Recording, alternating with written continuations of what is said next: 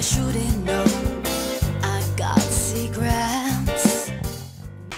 Good morning, Stephanie Kammerman, the Stock Whisperer, here with today's Daily Dark Pool Whisper for June 24th. We are going to start with the SPY. Yeah, opening down a little bit this morning. We are going to be bullish, only above 313. We're still stuck in this wedge. Bearish below 308. If we do go down again, let's go to the E-minis. We're going to be bullish above 3110 and bear below 3080. The Russell, we're going to be bullish above 143.75 and we're going to be bearish below 140.50. Right now things are in between. The Qs will be bullish above 251, bear below 247. Let's head on down to the NASDAQ futures. Bullish above 10,210, bear below 10,140. Let's go to the oil futures for August. Here we go. We're going to be bullish above 40. We had a big volume bar back here, so I'd like to be bullish from here to here is going to be our bull trade. And we're going to be bear below 39.50. Yeah, let's see if we do go below there. And gold. Yeah, gold is crazy. Yeah, crazy prints are coming in. We did come pretty close to 1800. Let's see if we rev up again and we can hit that big level. Bull above 1795, bear below 1785 for a retracement trade possibly for gold. We had some pre-market prints that came in on IAU, actually very rare. We've been getting big prints, but literally 6 million so far. I just show you, just give me 1 second to show you these guys on the block trade indicator. Yeah, right here. And yeah, we've been getting massive prints, so definitely you don't want to miss this gold trade. All right, I got a couple of setups for you, but let's go to plug. Plug already hit my targets. I got this out as fast as I could this morning. It was my first whisper. So hope some of you guys grabbed it. It did go and hit R2. All right, so what do you do if the trade happened already? This is probably the most popular question I get asked. Well, you just line up another trade. Yeah, that's where learning how to do this yourself comes in rather than relying on me to do it for you every day. So watch this 720 level. Yeah, bull above 720, or if it goes above this R2 level, your next trade setup is here. All right, going up to about 7.875. So two setups. You got this one, or you got this right there. Those are your highest probably trades moving forward for a plug. All right, let's go to American Airlines.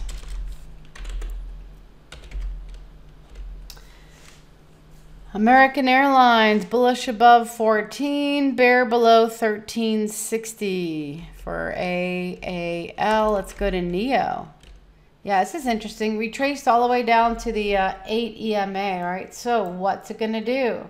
Well, I have a bear trade below 7. There was a buyer at 690 this morning. He's still there. That's why my target 691. Yeah, let's see if he's still there. But he was pretty big. Had a tough time picking these levels. Yep, he is. He's still here. See him? Yep, you want to get out before him. If it goes below 690, look out below. Yeah, that guy's holding up the ship right now. So let's go to AT&T. Yeah, interesting volume this morning. Doesn't normally have a lot of volume. That's why it made the list. Bullish above 30.40. It's more of a swing trading stock for us when we get the big prints, but it's rare that I find it on the top 20 list early. So bear below 29.75. I did see a buyer at 30. Yeah, so I picked that 75 level. I didn't want anybody to get splashed, but not a bad level to enter, but you really have to know what you're doing. Yep. Wait for the second test. Yeah, so it kind of did a first test. Actually, decent volume. Let's see. Yeah, I actually like the 30 level. Up, see? There's a big buyer. Look at this. Yeah, that's why I went a little bit lower. I want to make sure this guy doesn't hold it up if you're going to go short. So he's still there. Let's go to the next one, CCL. Bullish above 17.75 and bearish below 17 for CCL. NCLH, yeah, the cruise ships are voluminous this morning. Bullish above 18, bear below 17 for Norwegian. Yeah, we've gone down there and tested it already. We'll see if it can hold up. Let's go to Wells Fargo. Bullish above 27.75 and bear below 26.80 for Wells Fargo. Yeah, I like the setup today. Looks good on the short side there. BAC also. Bull above only 25, bear below 24.25. I want this guy to go below all the prints. We had a print 24.45.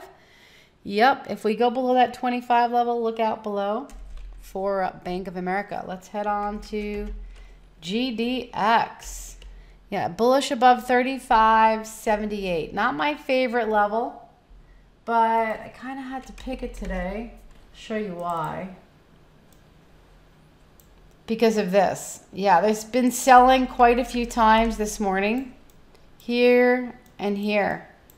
Yep. So the last eighth, not my favorite trade, but that's where I would enter. We would most likely go like this, pull back, and then go like this, and do one of those things. So that would be the best entry to watch, just using the levels this morning.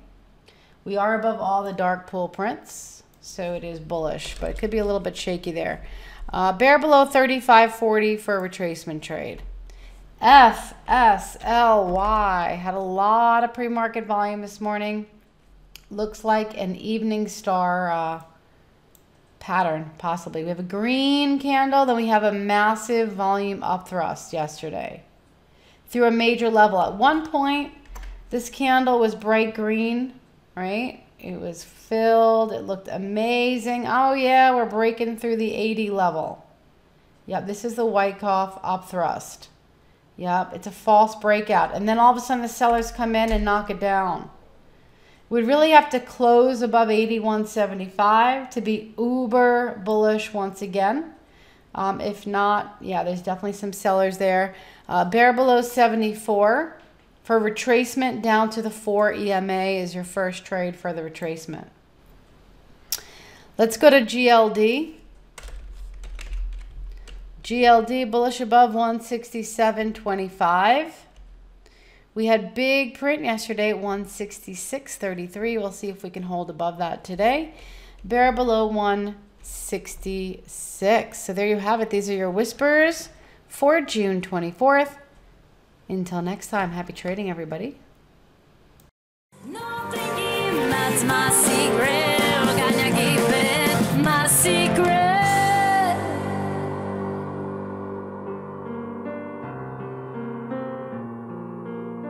My secret.